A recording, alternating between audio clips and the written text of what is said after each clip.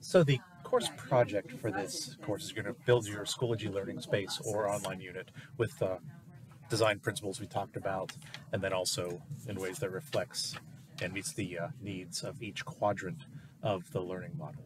So this is my personal example of if I were building a course or in the classroom today, this is how I would set up my Schoology course space. And the story behind this, back in the summer of 22, staffing was a nightmare. And then about like 2 or 3 weeks before the beginning of school, a bunch of us in central office were told, well, you need to be prepared to just stop your job and be assigned to a school. So with that order, I was thinking about how might I create my Schoology course in a way that really leans into student-centered learning and shifts the responsibility from me as the giver of information to students as active learners and empowered to take ownership of their learning experience. So this is the course structure I came up with. I want to highlight a couple things here. First, I want to go over the folder structure. I want to talk about how I plan to start the year with an All About Me activity, how I was thinking about using exit tickets using Schoology discussions on a daily basis, and then how I would eventually get to create unit choice boards, giving students multiple options to consume content, process content, and do assessment, show what they had learned.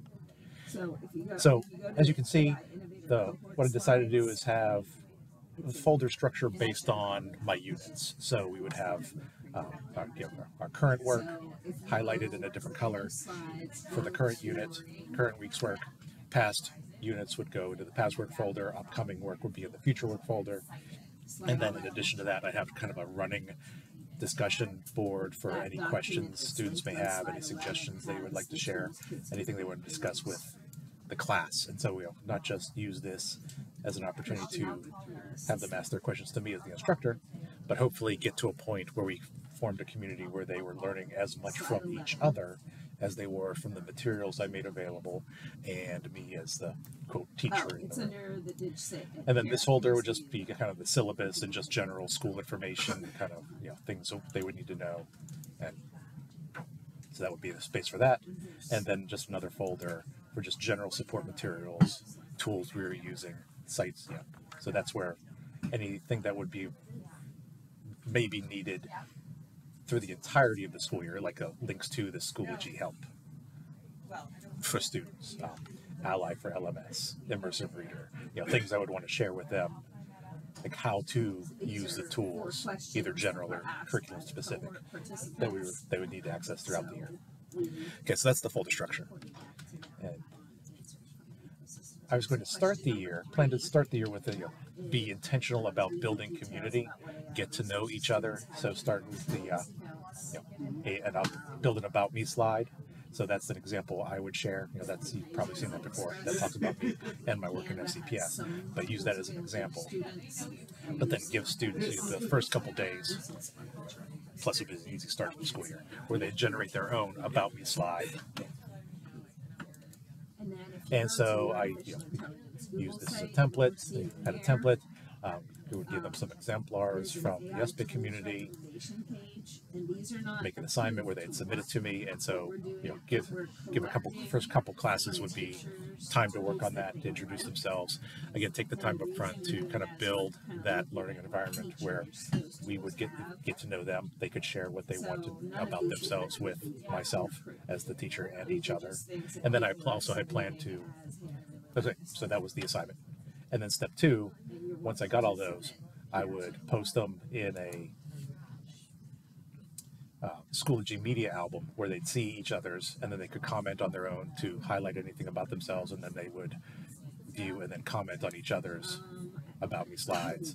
Start with the people you're sitting with and then move on to other classmates with similar interests. So kind of take some intentional time the first week or so to kind of build that community. And then I also had planned to print all of these out, and one per page, and then post them around my physical classroom. So that was kind of how I was going to start the year, with an intentional build community.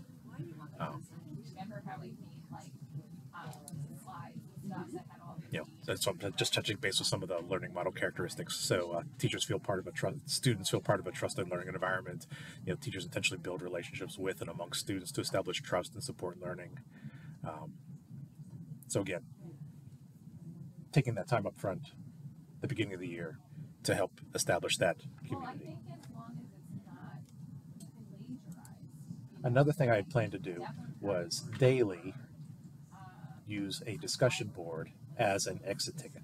And so I took the time and I made a board for each day of the school year. And my vision would like to get to a place where how the class would run is students would come in, I'd say, all right, you know what you need to be working on, go work on it. And then I would kind of be sitting in the corner, and then use my time in the face-to-face classroom to have like one-on-one conferences with individual students to check in on where they are in the learning process. You really lean into that guide on the side model. And so the exit ticket for each day would be at the end of every class, take a few minutes to respond. What did you do today? And so this would be the accountability where they'd explain what they actually worked on each physical classroom, any questions they had, what's still fuzzy, and then plan their next steps. So get into that, the learning model goals, needs of like involving students in helping plan their work, take ownership of work,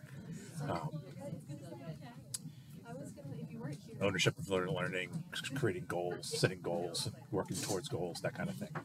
And so, what are your next steps? What should you do between now and the next time we meet? What will you do before then? And so then every day they would have a record of what they worked on. Also, since parents can see their students' work in Schoology with their parent view accounts, I also intended to use this as in parent conferences and let my parent community know, hey, you have questions about what your kid's working on in my course, log into Schoology, go into the course. There's every single day they will be self-reporting what they're working on. And so you can check that at any time and then use that to help with the school parent connection using these daily exit tickets. And then just in terms of management, in the current folder, I would have the exit tickets for the current week. Once they're done, I would move those to the past work folder, created a separate past exit tickets place for them to land, and then in the future work folder, the students, I wouldn't make this available for students, but that's where I created one for each day of the school year. And then just during the year, I just copied these 5 into the current work folder. Once they were done, I would copy those into the past exit ticket folder. So that's how I was planning to use a discussion as an exit ticket on a daily basis.